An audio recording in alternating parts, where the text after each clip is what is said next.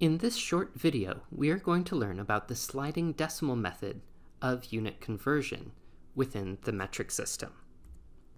When we think about the imperial system of measurements that's currently used in the United States, we know that there are conversions within this system as well. And so we can ask questions such as how many inches are there in a foot, or how many feet there are in a yard, or even how many yards there are in a mile.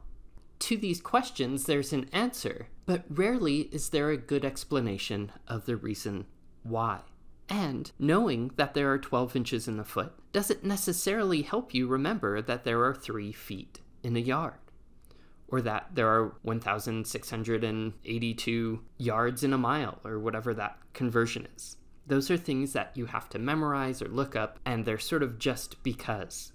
Even more striking, knowing how many yards there are in a mile, that doesn't help you figure out how many tablespoons there are in a gallon, or how many pounds there are in a ton. Each different method of making measurements has their own conversions. And again, with this imperial system of measurements, knowing one set of conversions does not give you information about other conversions. We're going to see that this is different in the metric system, or the SI system. In the metric system, there's a base unit of measurement for each type of measurement that you're going to make. But then there is a consistent series of prefixes that can be used to modify that base unit when measurements need to be done at a scale different than that base unit. The same prefixes can help you with all conversions within the metric system. So I'd like to start by introducing you to the base units of measurement within the metric system. For measuring length, we have the meter, and the symbol for the meter is a lowercase m. For measuring volume, we have liter, and that's marked by a lowercase or a capital L. Either of those work. Gram is represented by a little g, and it's used for measuring mass.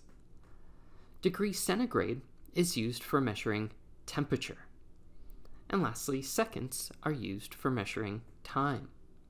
Now, all of these base units of measurement, you can measure things that are significantly larger than the base unit of measure, or specifically smaller. For instance, a meter is about the height of a doorknob on the door. It's most similar, just slightly larger than a yard in the imperial system of measurement.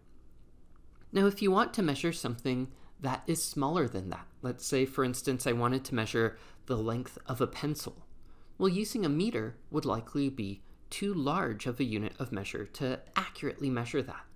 But if we take that unit of measure and we break it down into smaller, even pieces, we suddenly have units that are easier to measure something like the length of a pen or a pencil. So a deci unit, the prefix deci, means that we're taking that base unit of measure and breaking it into 10 even parts. So our base unit of measure is equal to 10 deciunits, where each deciunit is 1/10 of the base unit of measure. There's also a prefix centi, meaning we're taking that base unit of measure and breaking it up into 100 even pieces. The prefix milli means we're breaking it into 1,000 even pieces. And the prefix micro, which is designated by the prefix symbol of a lowercase mu, the Greek letter mu, that is 1/1,000,000th. And centi and milli are lowercase c or lowercase m. There are also some metric prefixes when you're dealing with things that are much larger than the base unit of measure. The prefix kilo in front of a measurement means it's 1,000 times larger than that base unit of measure. The prefix mega means that it's 1,000,000 times larger than that base unit of measure. And the symbols for those, kilo is a lowercase k, mega is a capital M. Now that capital M mega is different than the lowercase m for milli, and is different than the lowercase mu for micro. Those are all different prefixes used within the system. And there's a relationship between these prefixes. As I had mentioned, one base unit of measurement is equal to 10 deciunits. One base unit of measurement is equal to 100 centiunits, whatever it is you're working with. But there's also a relationship between deci and centi. For each deciunit you have, that is equal to 10 centiunits. And this relationship is constant, regardless of the unit being considered. Now, we don't often think about things in terms of decifeet or kilofeet. That's just not how the typical American unit of measurement works. But there is a unit of measure that you are familiar dealing with, and also with dealing in fractions of. And so imagine $1 is a base unit of measurement. It's a measurement of value. Well, if we take that $1 and break it up into 10 even units of value, well, we actually have a coin for that, a unit of currency. It's called a dime. There are 10 dimes in $1, so each dime is equal to a $10. Likewise, if we take that dollar and break it up into 100 even units of value, then we end up with a penny or a cent, and it requires 100 cents to make up the value of $1. Yet we also know there's a relationship between dimes and pennies. If you have a dime, how many pennies is that worth? One dime is 10 cents or 10 pennies. And so $1 is 10 centidollars. Every time you have deci and centi as units, that relationship between them is going to be established. When we are making these conversions within the metric system, there are many different ways you can do this, and if you know a method that works for you, that's great. The method I'm going to show you here is known as the sliding decimal method of unit conversion. And in the sliding decimal method of unit conversion, you need just a few things. One, you need a number line that's marked with the prefixes and where the base unit of measure would be found. And then you need to have a conversion. In this case, imagine we have 327 liters, and we want to know how many centiliters that is.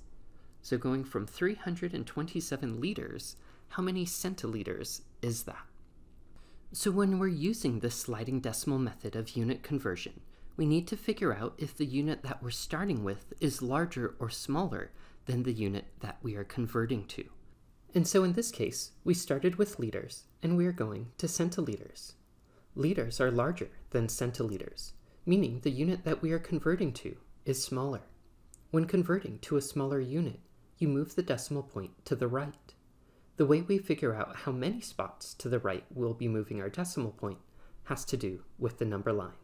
Liters is our base unit of measure, and we want to go from our base unit of measure to the prefix centi. So we need to move that decimal point a total of 2 places to the right. Now, where is the decimal point?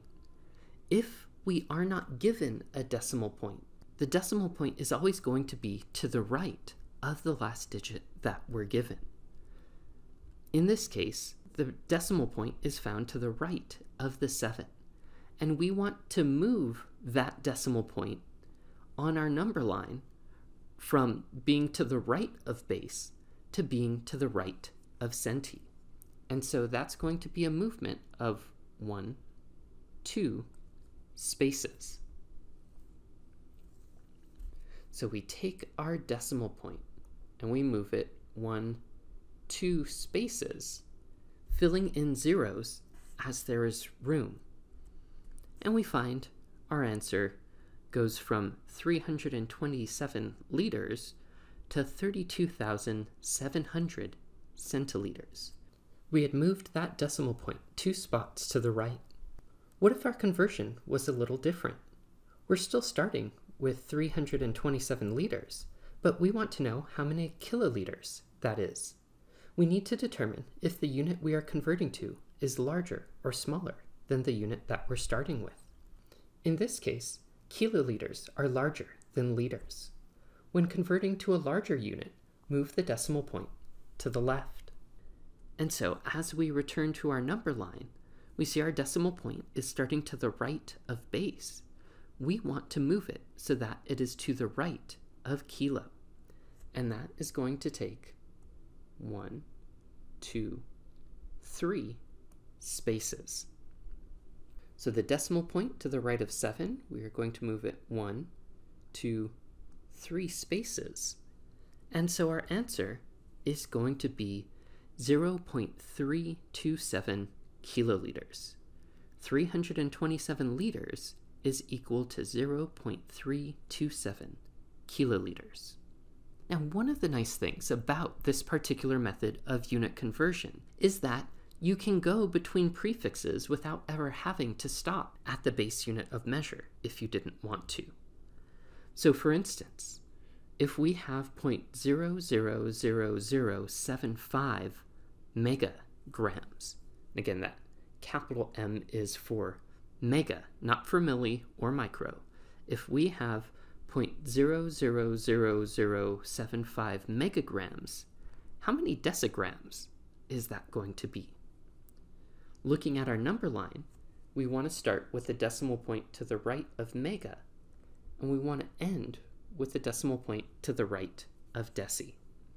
And that will be 1, 2, 3, 4, 5, 6, 7 spaces that we need to move our decimal point. And so 1, 2, 3, 4, 5, 6, 7 spaces. Our answer is going to be 750 decigrams. This technique can be used to do the metric conversions that are in the worksheet for this week's lab. If you have any questions, please do not hesitate to ask.